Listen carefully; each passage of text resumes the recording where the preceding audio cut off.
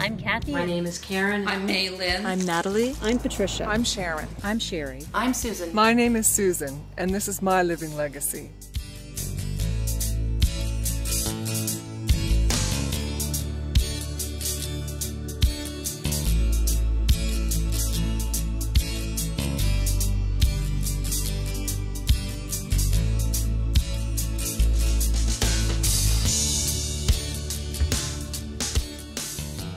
Hi, I'm Maylin from Montreal. 6.5 years ago, I was diagnosed with stage 4 triple-negative breast cancer. Since then, I've come to realize that I'm so much more than a diagnosis, so much more than a prognosis, and so much more than a statistic. I'm a wife, a mother, a daughter, and a friend. I have so much more to give to this world. My living legacy is my passion for life.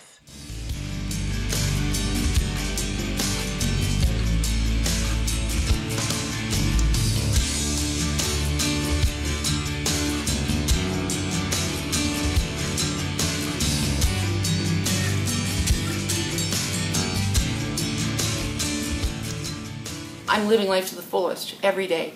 I am still doing advocacy work for people with disabilities and animal rescue. I'm going to the movies and live theater with my amazing son, who is my true legacy. Traveling with my husband when our bank account can afford it. And really getting out there and enjoying our beautiful city. I'm really grateful for organizations like CBCN who can help me get my voice heard. To me, people with metastatic breast cancer are living like dog years. Every day I remind myself that I need to live in the moment and pack 7 days worth of awesomeness into one.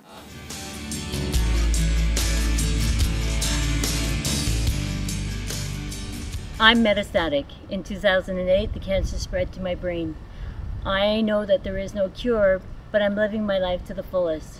I belong to a metastatic support group. I love hockey, go Flames go, and I attempted golf.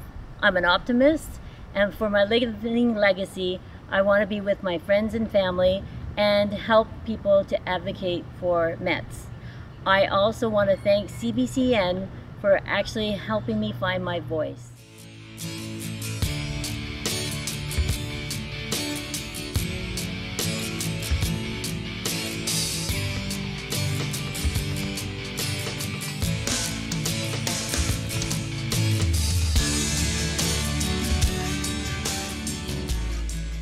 I live in Paradise, Newfoundland, and I was diagnosed with breast cancer originally in 2002 at the age of 35 and had 2 small children.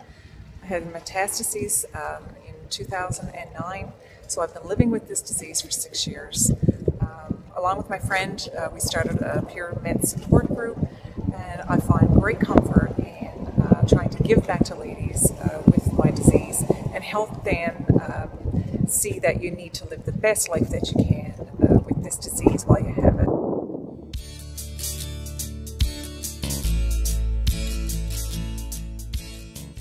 Don't be afraid to advocate for the best care possible for yourself and others.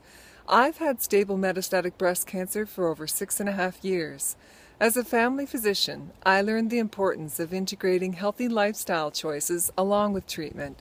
For me, that's meant a plant-based whole foods diet, cycling, meditation, spiritual work, and my creative passion playing jazz on my tenor saxophone.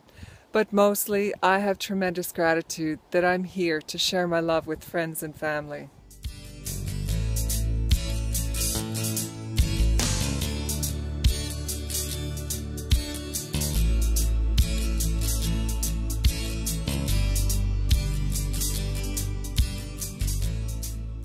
When I was first diagnosed with metastatic disease, and I heard the words incurable and terminal, that was all I could focus on.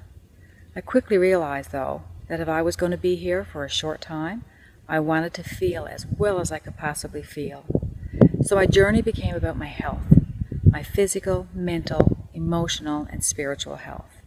This is my living legacy, my passion for well-being.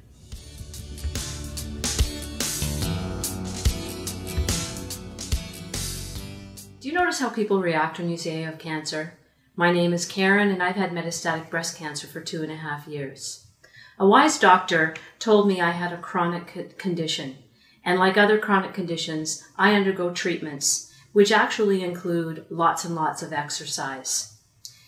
I have never been more fit in my life as a result of that. My living legacy is to teach my children to grow up not fearing cancer, and to teach everyone that cancer is a chronic disease that can be managed for all of your life.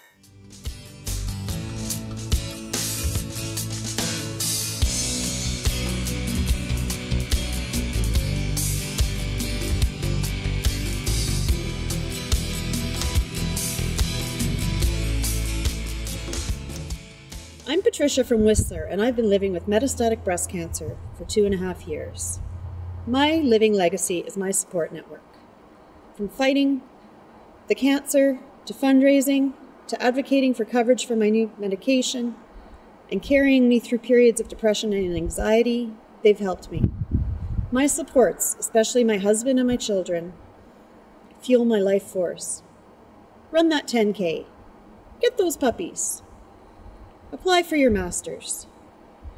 And while many people tell me I inspire them, it's actually my support network that inspires me.